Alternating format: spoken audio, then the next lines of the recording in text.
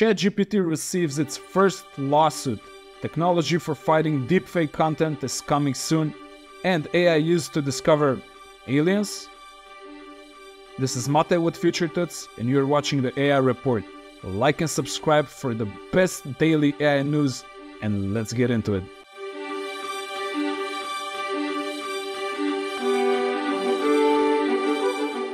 So we have the first lawsuit for OpenAI and ChatGPT.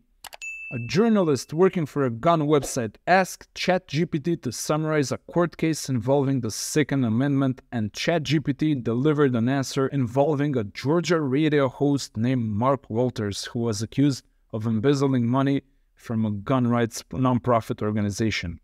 The only problem here was that ChatGPT totally hallucinated all of that. Mark Walters was not involved in that case at all.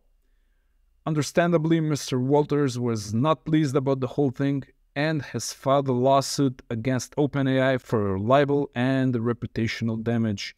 This is probably the first time a person is suing an AI, but something tells me it won't be the last. US President Biden and UK Prime Minister Sunak signed the Atlantic Declaration, which contains a few deals, including a deal on artificial intelligence. The UK and the US will work together on developing various technologies, including quantum computing, semiconductors, and AI.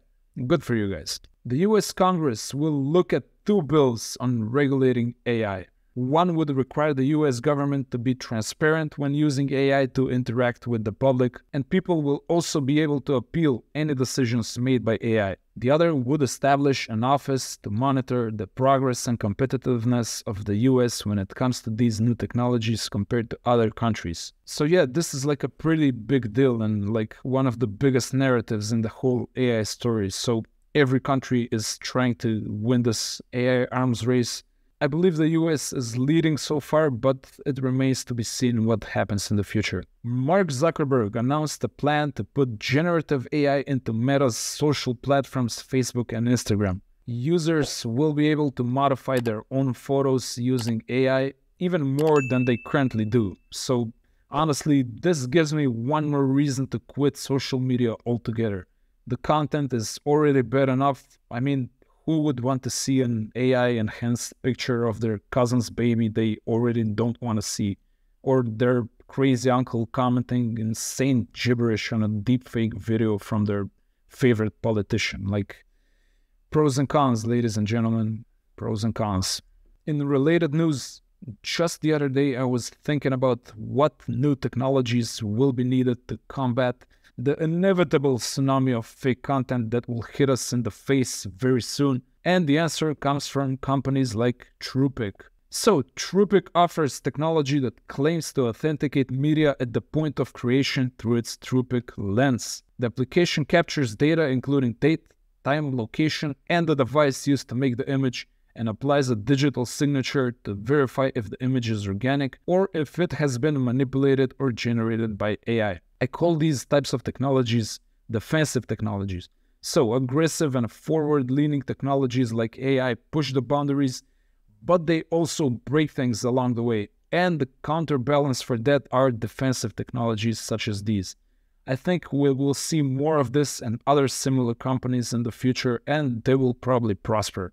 Next, Chinese quantum computer is 180 million times faster on AI-related tasks, says the team led by the father of quantum computing, Pan Jianwei. I hope I'm pronouncing that right.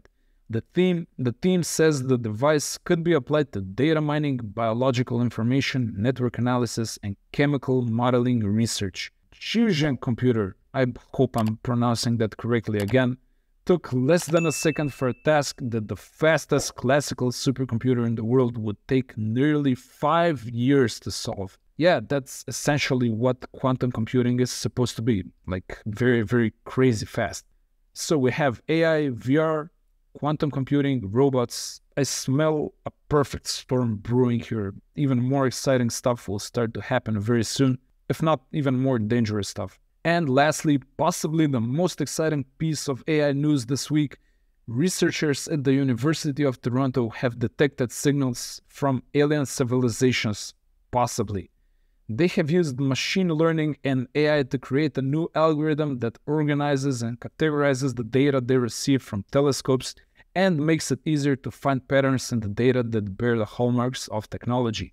Does this mean they've discovered aliens? I wouldn't be so quick to celebrate, but this certainly sounds like progress in the field. So, another great day under the sun for AI, and that's the way it is. This was the AI Report. Like and subscribe for the best daily AI news, and I will see you tomorrow.